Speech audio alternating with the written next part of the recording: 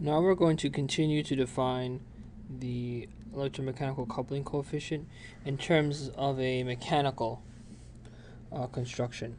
So we have a piezoelectric material, and we pull on it, and it gets bigger, and the stored energy, the input mechanical energy is equal to 1/2 A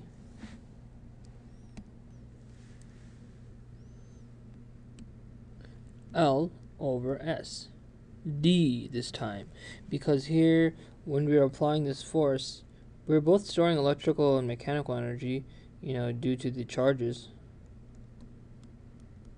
and the extension of the material.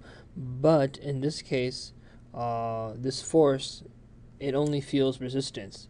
So both of these kind of electrical and mechanical terms are put into SD.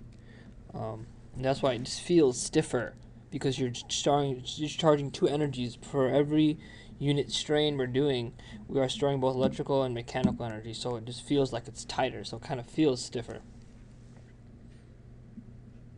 So this multiplied by the strain squared.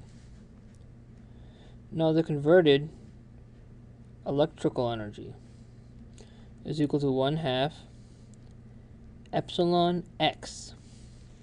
See, times A L times the electric field squared. And in this case, we're using the little x, the permittivity under constant strain. But we look over here, and look, it's not under constant strain. We're actually pulling it, and it's actually getting bigger. But this is because, look, we're using an energy term, and the energy developed by this electric field and these charge separation, it's not causing strain. This electric field is not causing strain. And because this electric field is not causing strain, we have to assume that this is a constant strain parameter due for the energy. So before we continue, we need to simplify this, because as you know from before, we're going to put one of these. We're going to put this term on top of this term, and we're going to want things to cancel out. So we have this electric field term, which is not going to cancel out with the strain. Like we saw before, we wanted the strain and electric field to cancel out. So we're left with just pure properties. So in a material such as this, we know that the polarization is equal to the D times X. We know that the polarization, if you divide it by the permittivity under constant stress. Now this is a little confusing part. Before we use the permittivity under constant strain, now we want to find the electric field, which is permittivity under constant stress. And we did apply a constant stress to get this electric field.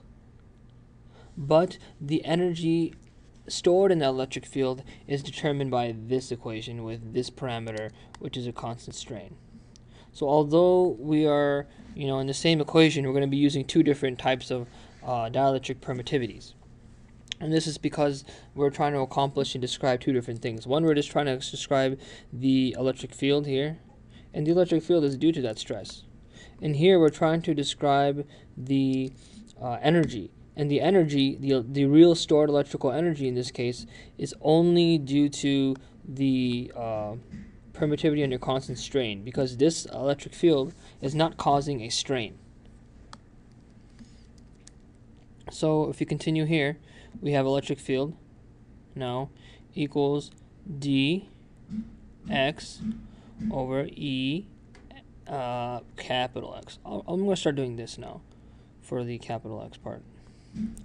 So this means capital X. So basically now we have electric field, but we need strain in this term.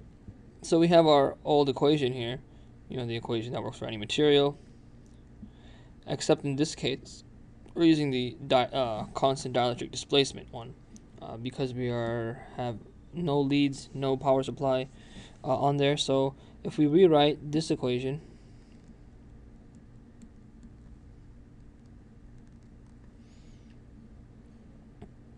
using strain, we can identify the following relationship.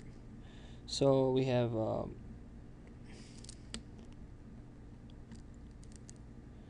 x over SD equals this.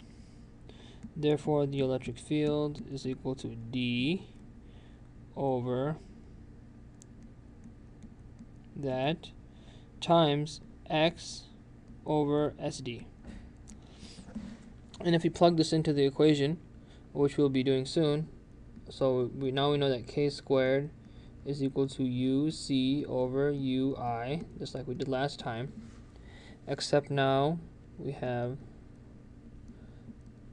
the equations coming in a little bit different way, but I'm going to claim that in the end they're going to be equivalent.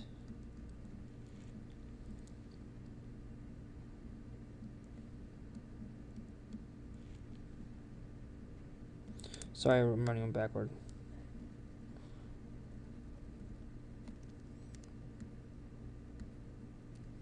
So the converted energy is the electrical energy.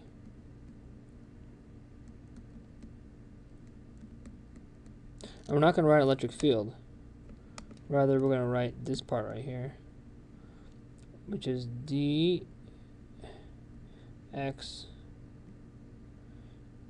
e. No, that's under constant stress. That's d, and we're going to square this term all over 1/2 e, or sorry, 1/2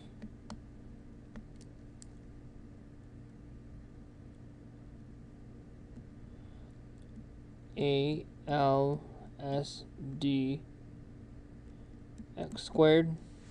And after canceling all of the terms out simply, we get the following relationship, where we have d squared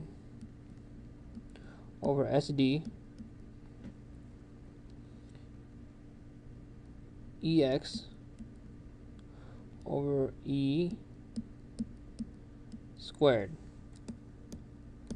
And I mentioned that, going from electrical to mechanical, we have the same coupling coefficient relating these energies. We have the same coupling coefficient. So that means this term right here was equal to the other term which we described earlier, where we had SE and EX.